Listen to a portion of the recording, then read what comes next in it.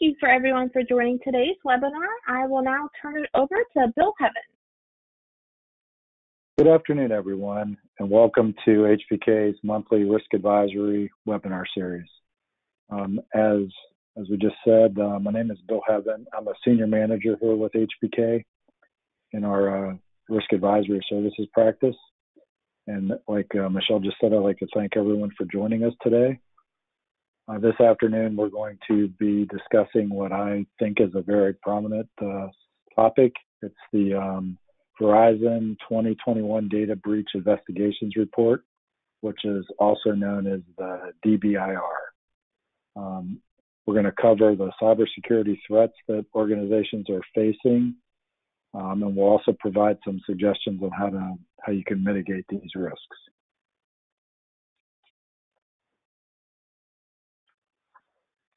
Before we get really into the DBIR, I'm going to go over a few housekeeping logistical issues.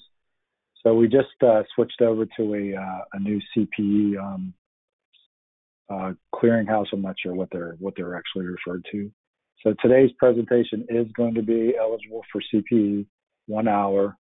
In order to obtain the CPE credit, you're going to need to remain on the presentation for the entire session and then answer 3 content-sensitive questions that will be included within the presentation.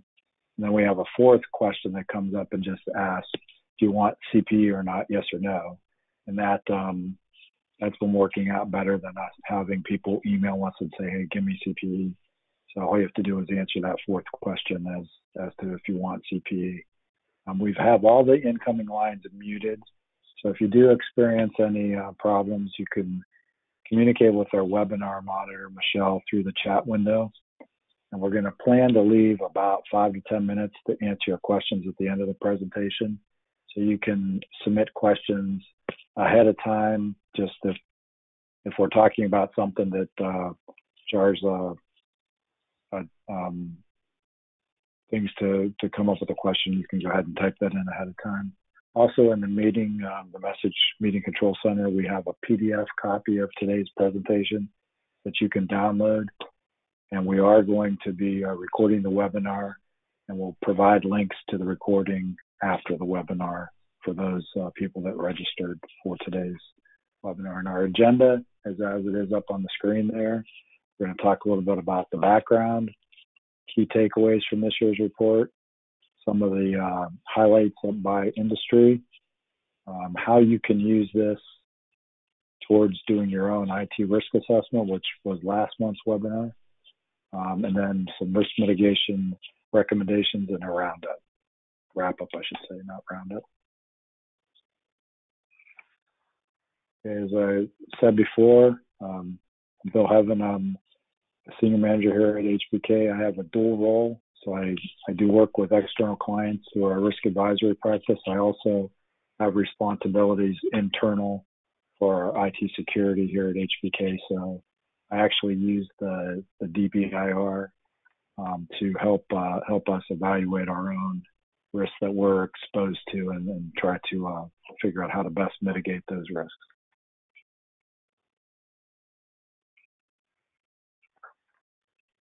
Okay, so like I said, we switched over to a new advisory organization to be able to issue CPE, and so we're starting to transition and wanted to include the learning objectives.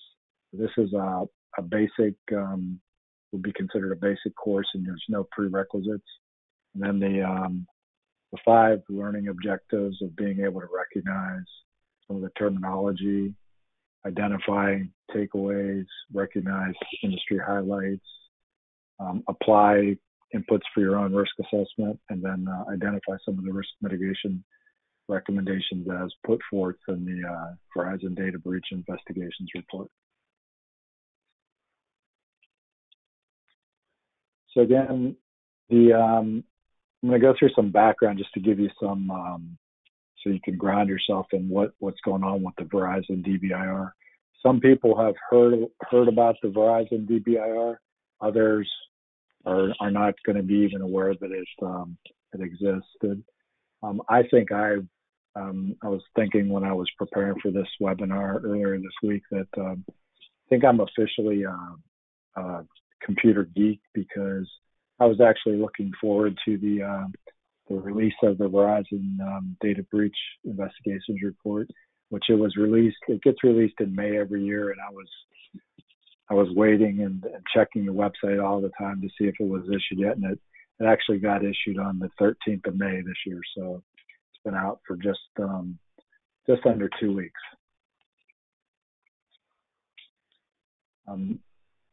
As you can see here on the screen, they've made some improvements this year. This is actually the 14th annual edition, so this report's been coming out. This is the 14th consecutive report, and Verizon, although it's a really valuable report. It gives you a lot of great information, and they continue to upgrade it. It's a little. They made some changes here this year that it gave me a little bit of a headache when I was trying to make this presentation, because I'm not sure how many people that are online now actually attended. I try to do this annually, so I did a Verizon report on the 2020 report, which does it the year before, back last summer. So I tried to use a similar format so that people that attended both would have some way to compare the two reports, and so they've updated a few things this year that's been made it a little more difficult than you would expect to do that apples to apples comparison. But so one of the things they did change is they upped the industries from 18 to 20. The contributing organization, which is on a global basis, they got 2 extra contributing organizations, which I actually have a contact here in Northeastern Ohio. It's a forensic shop that actually is a Verizon contributing organization. So it's pretty cool that we have one of those 83 is here in Northeastern Ohio. And then they go through every year. They take their incidents, and then it has to meet a certain quality standard to be considered an incident, and then they actually have to have confirmed data loss, which I'll go through those definitions of incident and breach in a couple of slides here. But these numbers are, I think their quality standards were tweaked up a little bit this past year because the number of incidents that they examined was less on 2021's report than what it was on 2020's report, which was actually 2019. This is one of the big changes, is that they refer to these as patterns.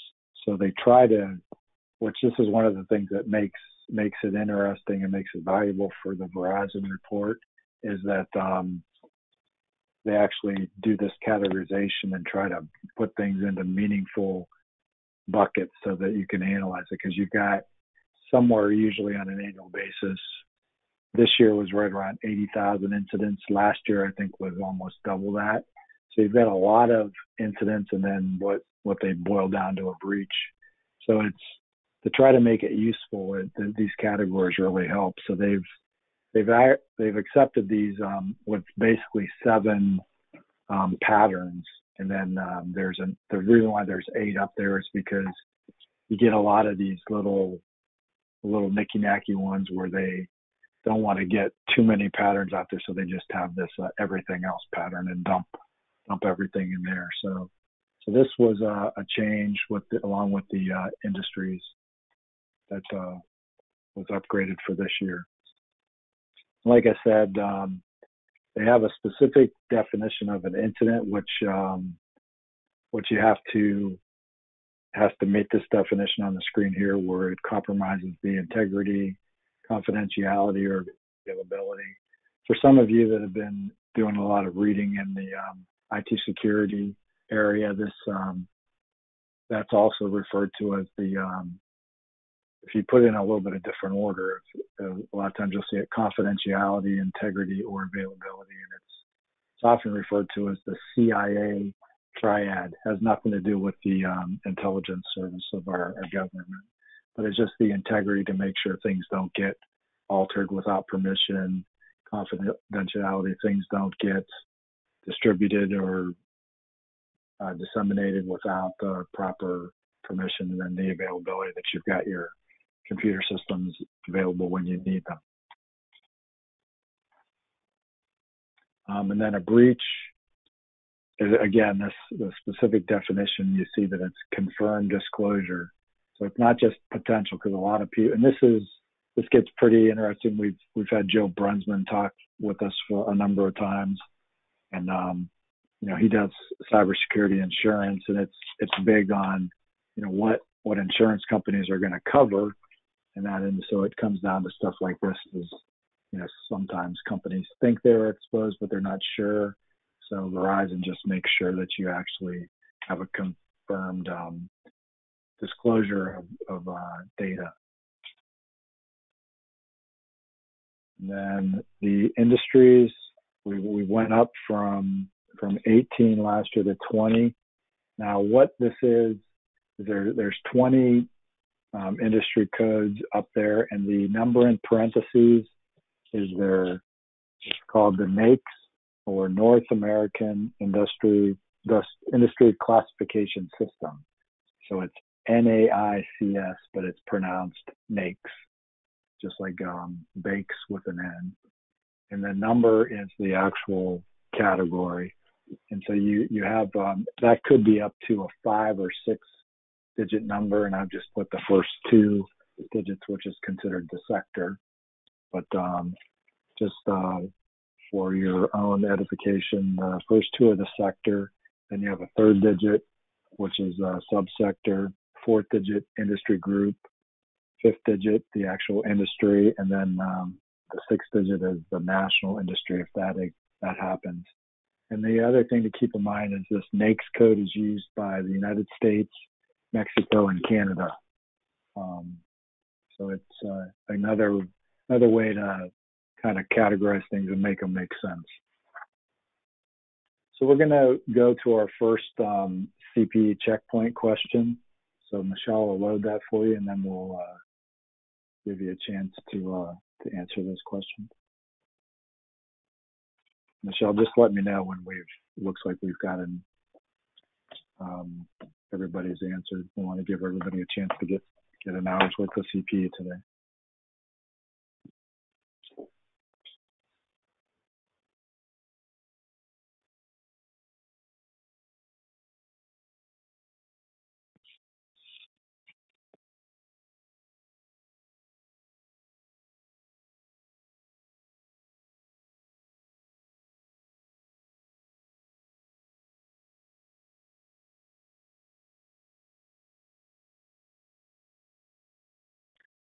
All right, I closed the first poll. You can go ahead, Bill.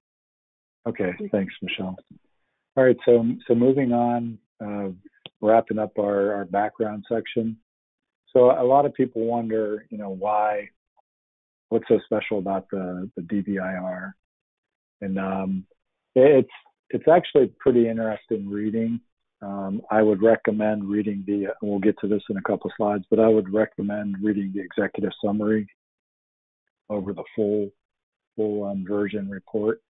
But for those of you that were able to attend last month's webinar on performing a risk assessment, you know that you got down into the thing where you have to identify your risks and then analyze your risks as far as the likeliness.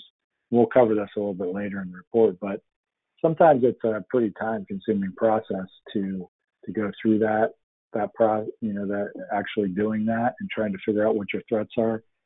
So you look at the Verizon data breach not as predicting what's going to happen, but it's just like you've got 80 some companies that are validating incidents and breaches, and then Verizon is taking that information and categorizing it.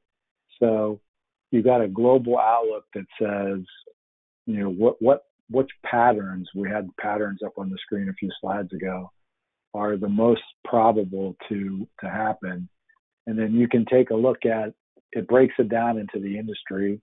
So you can, based on the NAICS code, you can look at your own industry and how they do what industries they do the breakout reports on, and try to figure out what the most likely, who's coming after you, like what attack, internal, external, what your industry faces more, what patterns are the most likely in your industry, and then what are the motives that the people that are attacking your industry, what are they using? And you can kind of like, it's not you're predicting, but everybody has a limited budget, or at least most everybody has a limited budget.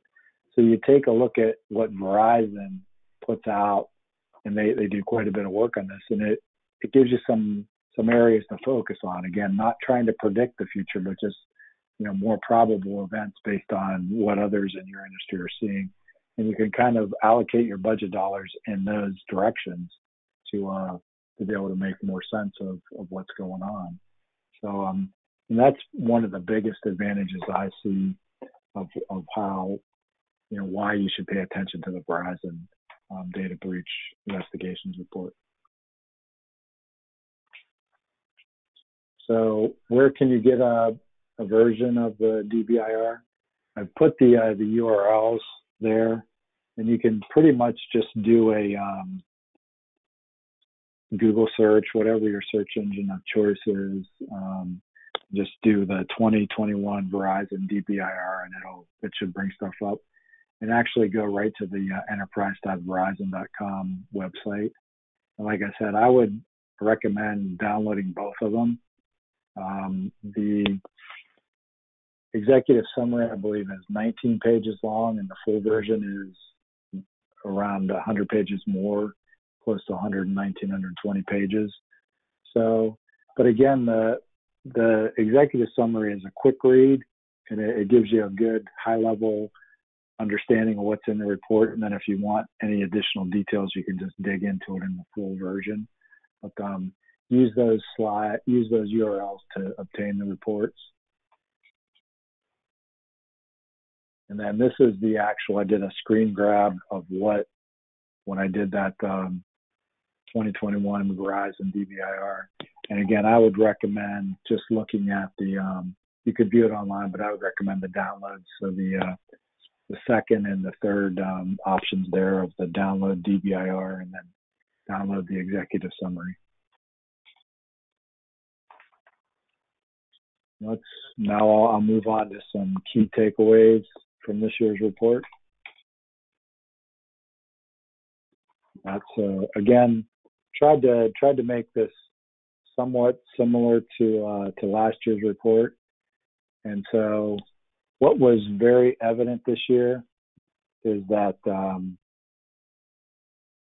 this trend continued, that breaches are almost always due to external financially motivated actors.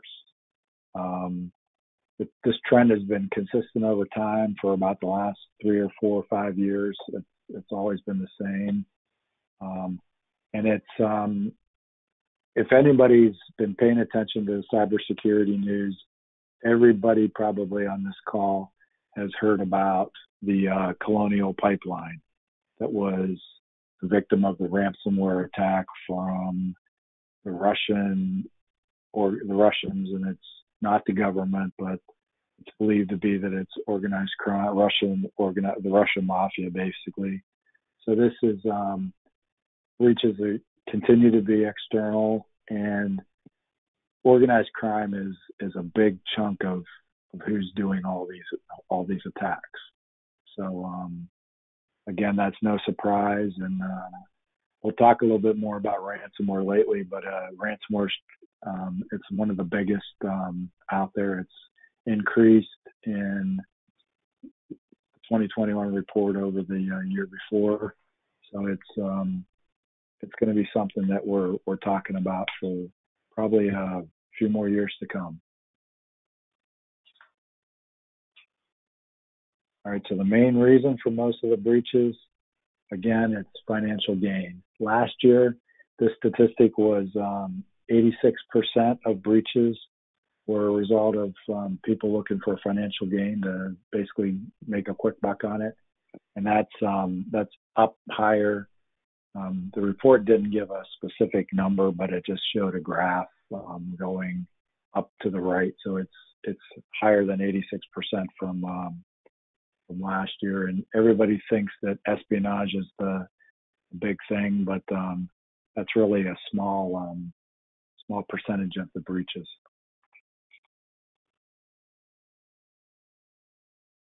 Okay, so now we'll do a couple slides here. Good news, bad news based on the takeaways.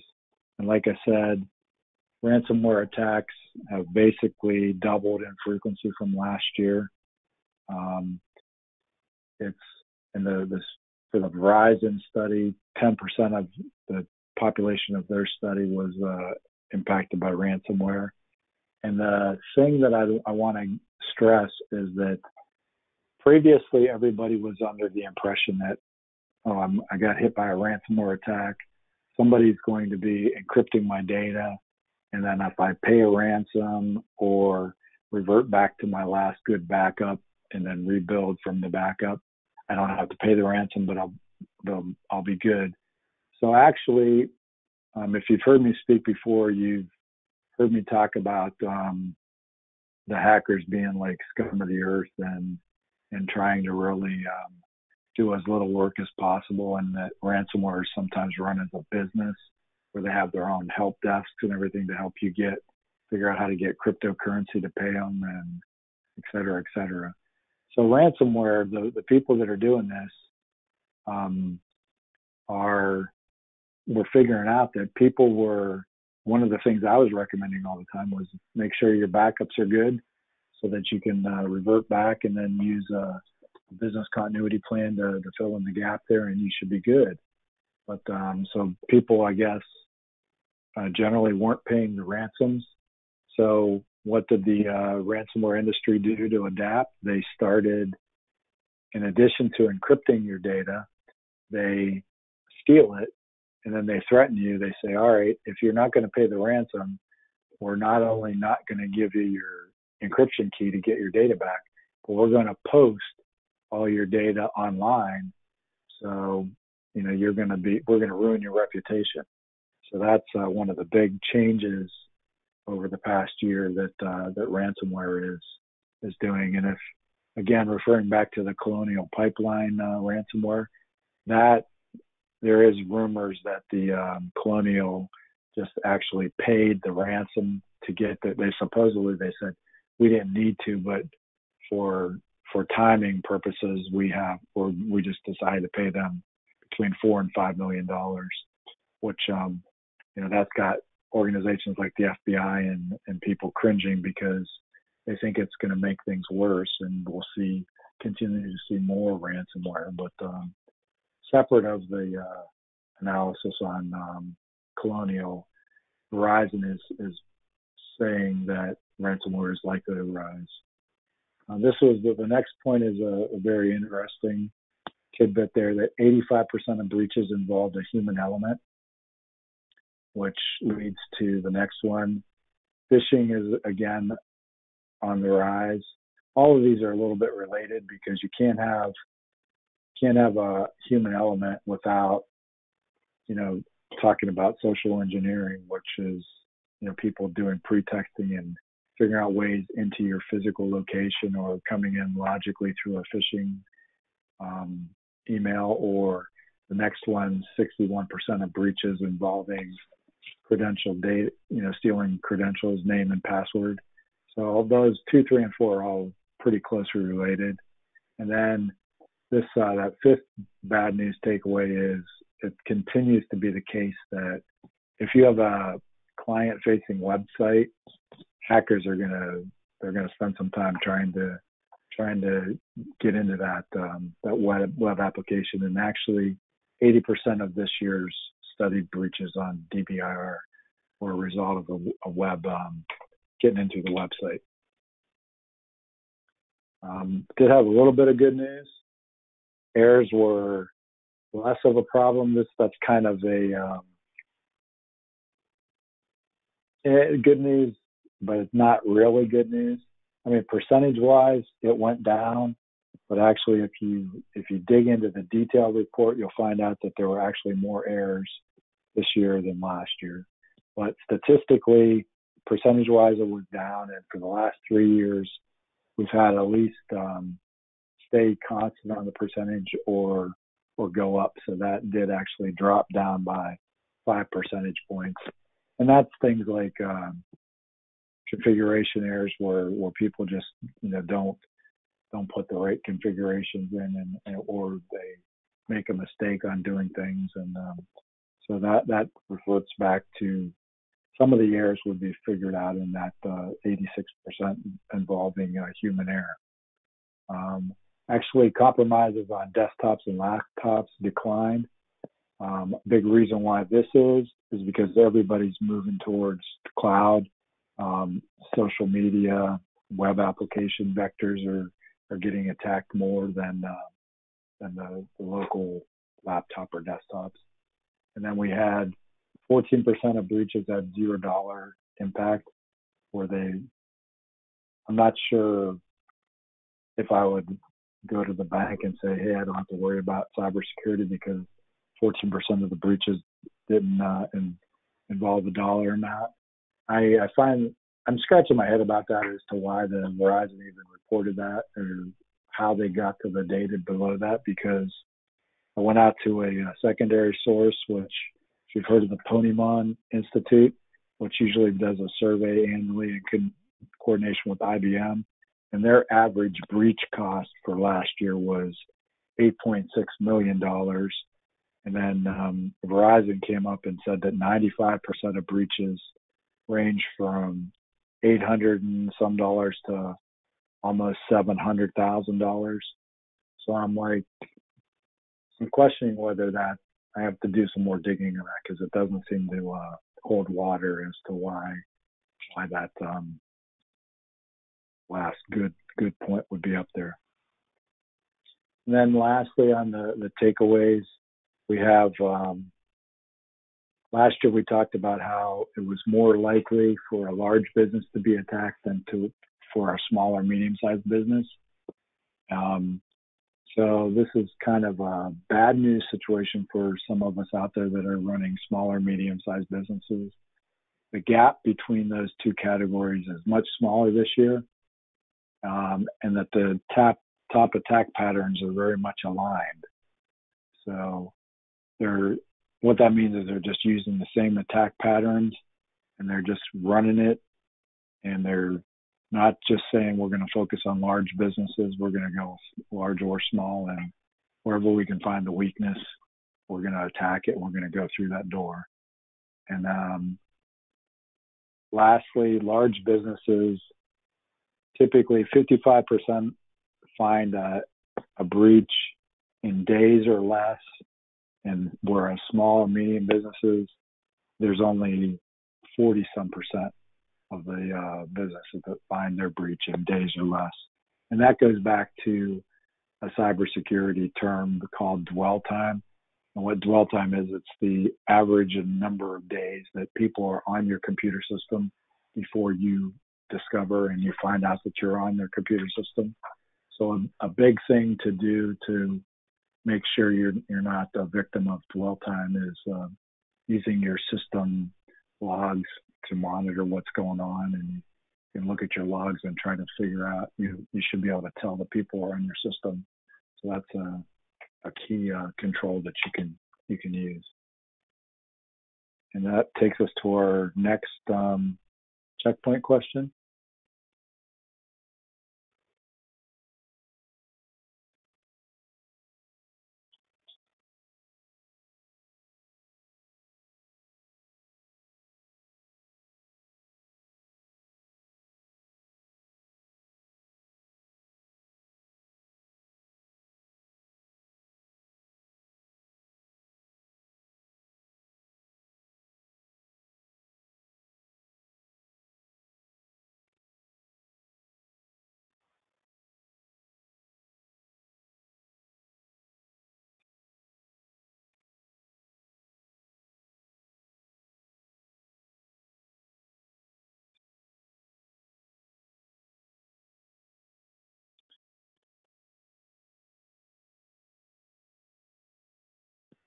Okay, thanks, Michelle.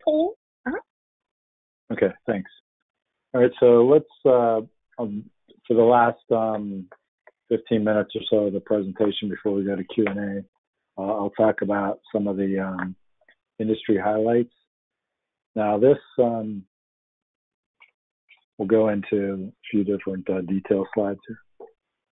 This is our attack pattern summary. So this is like, these are the 7 patterns that were changed on the report from 20 to 21, I should say. So these were the same 6 industries that I reported on last year. And unfortunately, they did not provide detailed analysis for some of the other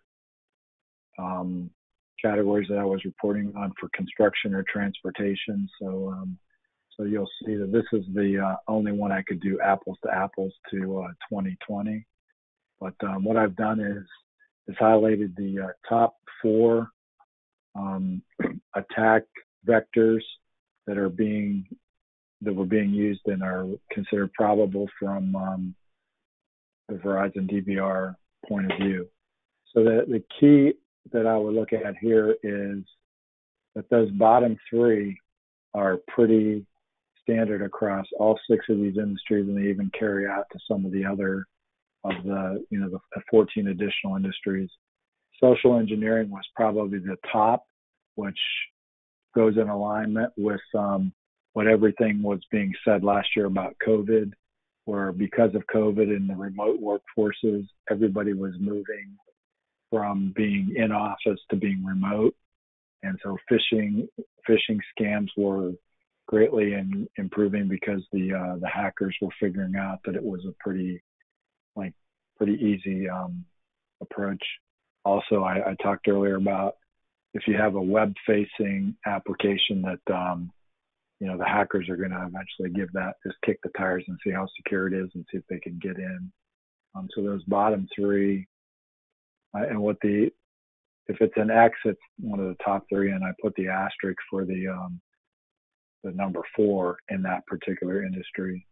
So you can see that healthcare being a top 4 for the 6 industries, that social engineering is on every single one of those industries, and that's one of the areas that it suggests looking at for all 20 of the industries, as well as web applications are being targeted by virtually every industry as well. So those are 2 of the, I would look at all these areas, but those are 2.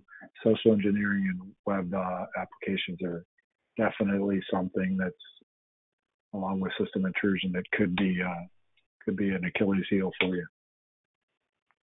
And then moving on to our actor motives, as you can see that the report, I talk about 20 industries that highlighted 12 of the 20, and unfortunately, the construction and transportation dropped off. They highlighted those in 2021 or 2020 and not in 2021. So what I've done here is, like, this chart is showing you why hackers are coming after different industries.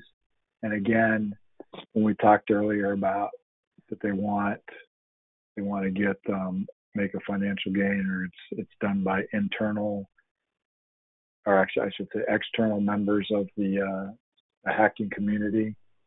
But espionage, you can look at that. It's basically single digits in all the industries that I've highlighted here based on our audience. Interesting also that you've got a category of fun and a category of grudge. So it's like people are just doing this for fun. It's a hobby for some people, especially in the healthcare industry, and that if you're in the financial or manufacturing industries, you got to worry about people holding a grudge against you, whether that's a current employee hitting you from the internal side, or whether that's someone that just left your company and they're deciding to come back and try to wreak havoc on you. But again, it's a financial gain is, look at those high numbers up in the over 90% on all of them. that which could, again, 86% of all breaches across all industries are committed because they wanted to make some money at it. And then this talking about the threat actors, these all pretty much moved in the direction of went from last year. They usually had a higher internal number, but these are all moving towards the external, moving up a lot. You can see that retail, that's a big chunk there, the highest number, and financial insurance is the lowest number.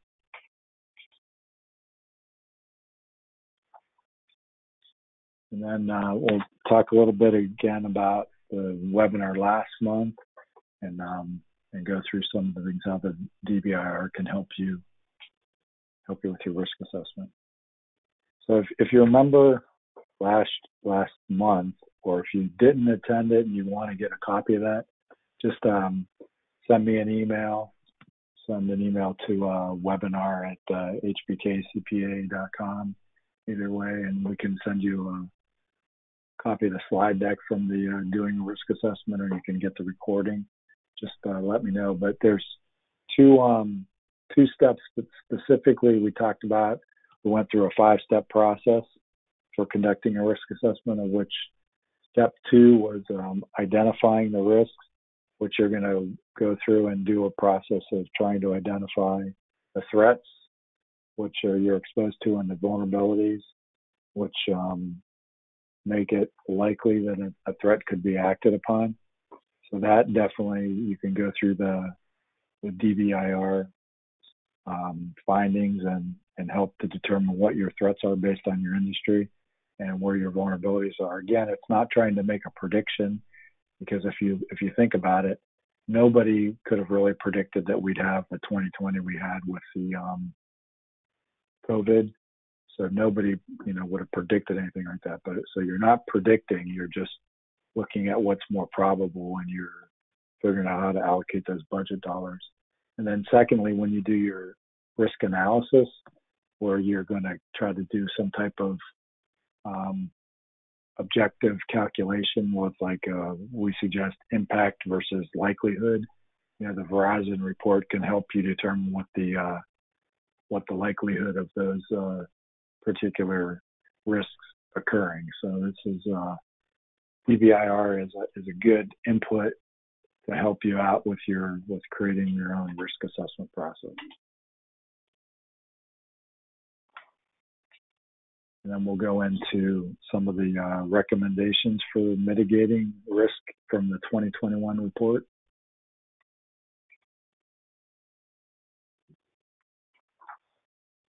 And so again, the DBIR this is the second year where they've standardized on what's referred to as the CIS controls. CIS is just a term for the Center for Internet Security. And previously, this was put out by an organization called the SANS Institute, and it used to be called the CIS Top 20, but similar to the Verizon folks with their DBIR making their pattern changes, the Center for Internet Security must have had a lot of time on their hands based on COVID. So they decided that they were no longer going to have 20 controls. They were just going to have 18. So I haven't seen any statistics as to whether they've changed it to the whether you can do an internet search on CIS Top 18 and come up with that. But you can definitely just go to the SANS Institute or the Center for Internet Security, and you can pull these, pull the latest version, and it's free, but you have to register first, and then they send you a link with the email. As long as you're not doing any consulting for other organizations, you can get this information free. And like I said, go for version 8, and it's going to break down these top 18 controls, and then it gives you sub-controls in each of the 18 layers as far as how you can implement protection. So it's a very, very worthwhile source, as well as CIS is going to do cross-references to other things like NIST. So if you might be doing NIST CSS as a framework or go into ISAC as COBIT, you can get that cross-references from the CIS. But very valuable tool to use. Moving on with mitigations. So again, on the featured industries in comparison to what we did last year, so finance, health, manufacturing, retail, all of those had the same top three CIS controls. Should be CIS, not CSC.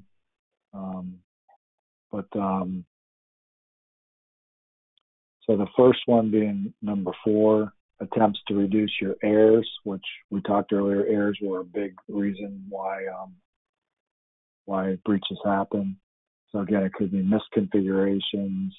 Being able to remotely wipe a device is a control that mitigates that.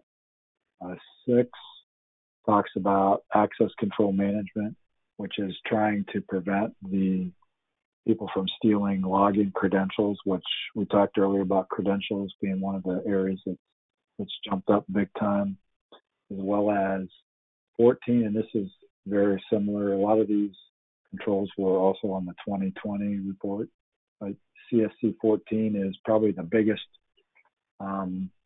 thing that I think people can do is do a security awareness training along with phishing samples. That was across the board. I think every single industry had a recommendation to do more security information training, security awareness training, I should say. And so the top 3 controls across all industries, if you look at it, ends up being the same 3. And again, number 1 comes in very handy to try to prevent web attacks. And I told you that web applications were a primary reason why people were getting in and breaching systems. Second one, for access control, deals with the credentials. And then the security awareness with, phishing and social engineering.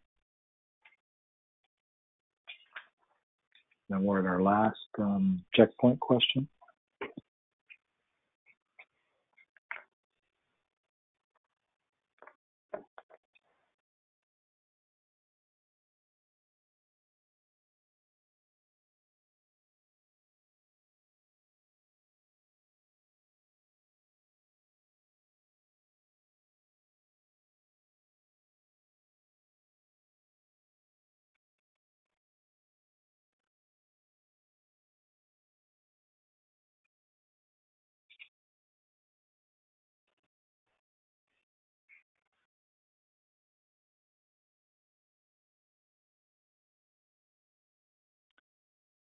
Okay, and I think that since that was our last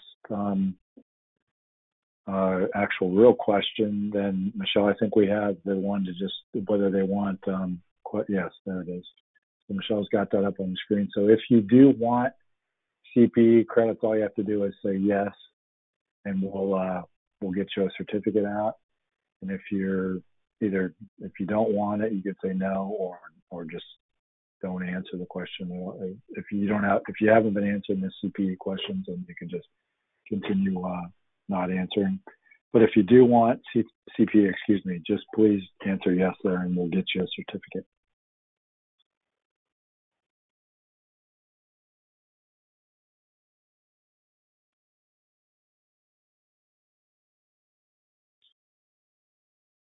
Okay, let's go ahead and wrap up. I think we have just we have about a few minutes here. We've got 5 to 10 minutes that we were looking forward to answer questions. So at this point, if Michelle, do we have any questions? And I'll try to address them. If we run out of time and we don't get to your question and you submitted one, don't worry. We will.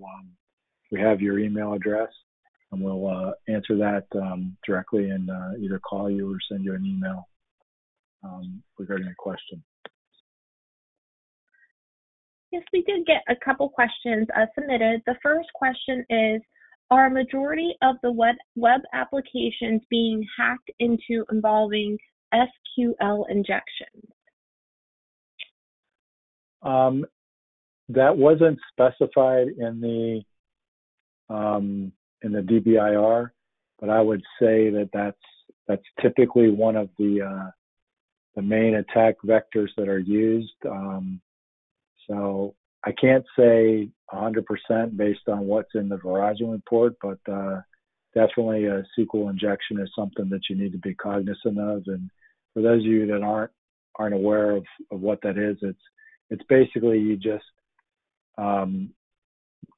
you have coding within your web application or your web-facing application that it's not specifically, there's secure coding techniques which would prevent a SQL injection attack, but really it's just tricking the application / database where you put a code in that's asking it to dump data out of the SQL database, and it just, the application doesn't know how to handle it, so it just dumps all the information out, and hackers get your information that way. So I would definitely recommend secure coding techniques, and you can look at the it's called WASP for the which is a free thing where you can go out and it talks about the different secure coding techniques you can use.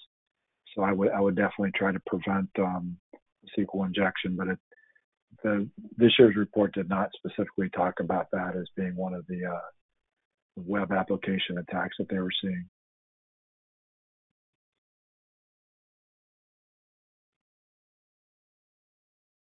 Okay, the next question is, since my company has a limited budget, what is the best preventative control to implement? So like what came out in this year's DBIR was again that social engineering was a real big attack vector. So based on a limited budget, I would say that definitely look in the area of security awareness and training. And then if you still have anything left in the bank account, I would definitely look into vulnerability scanning, because keeping in mind that I've said multiple times that hackers are a lazy group of people, but so what they're going to do is they're going to run vulnerability scans on systems, and they're going to be looking for people that haven't patched their systems. So if you're not doing the vulnerability scanning, the hackers are going to do vulnerability scanning for you, but they're not going to be nice enough to tell you, hey, you got to fix this. You got to go out and patch this vulnerability. They're just going to try to exploit that and see what they can do to make a financial gain. So again, I would say definitely focus number one on security awareness training, and then number two would be vulnerability scanning. Okay, the next question that came in is, can you tell us more about the CIS Top 18? Yeah, that, like I said, when I talked about that previously, they previously were the CIS Top 20, and they consolidated their set down just by 2 down to 18. But again, it's free, it's updated annually, and like version 8 is the most recent version, and it does provide cross references to the other control frameworks. So it's I look at it as a very valuable tool. I actually download that on an annual basis just to have that as a reference. We internally here we follow the NIST CSF, but I do look at the CIS Top 18 to just to look at multiple frameworks and provide some cross references and sanity checks to say, what am I sure that what NIST is saying? If I want to get some clarification, I'll look at the CIS, and it gives you a good comparison there, and so you can feel confident that you're putting the right controls in place. Okay, the next question is, does HBK offer any services to help companies protect against the cyber threats reported in the 2020 DBIR? Actually, so they probably meant to say 2021, but again, when the previous question was, or earlier question was, what do we focus on based on our budget? And I said security awareness training, as well as vulnerability scanning. And HBK actually offers packages where we could do a combination of both of those, vulnerability scanning allocating between internal and external scans, being that you're looking internally or just what's accessible externally, which we do on a monthly basis. Typically do internals based on a quarterly basis, and then we do quarterly or monthly phishing tests, which those are huge, and we've got package deals that can pretty economically priced to help people out with those. If you're interested, just shoot me an email and I can schedule a call and we can talk more about that.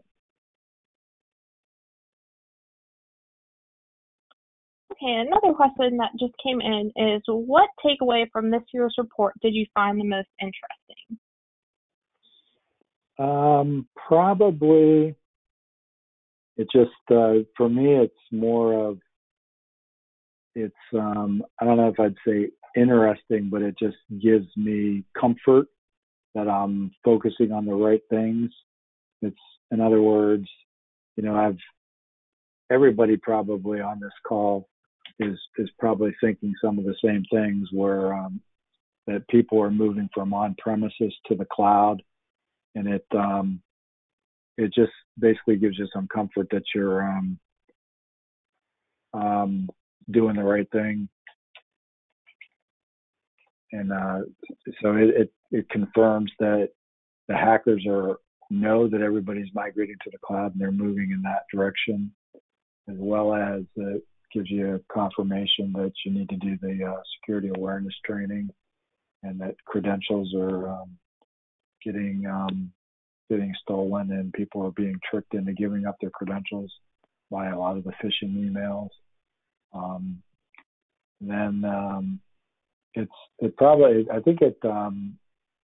One of the thoughts that I have after reading the DBIR is that it probably makes sense to have an upcoming webinar, as far as, I get asked a lot, is my cloud vendor secure?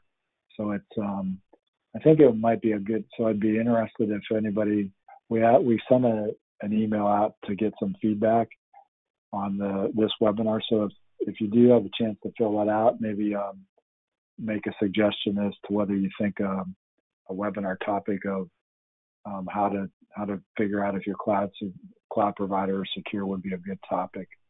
So those are probably the biggest takeaways that I find, is that confirms that the cloud is a reality and that credentials are getting stolen frequently, and those are probably the two biggest takeaways I would say from this year's report that would be classified as interesting.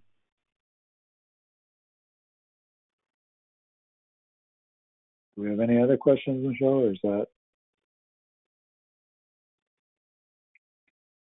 That was all for right now. Okay. All right. Again, I want to thank everybody for attending the webinar. Hopefully you found it interesting and worthwhile.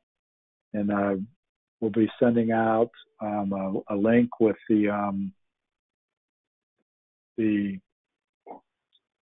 I think it has a slide deck and it'll have the recording, as well as give you some option for feedback. And we always do these webinars on the fourth Wednesday of the month. So if you want to hold the date, our next webinar in June will be on the 23rd, again at noon. And the plan will be to offer CP at that. So if you have any questions that didn't get answered, or the conversation spurred another thought and you have any questions, please feel free to reach out to me, and I'll address your questions. And thanks again for attending, and everybody have a great afternoon. Thanks.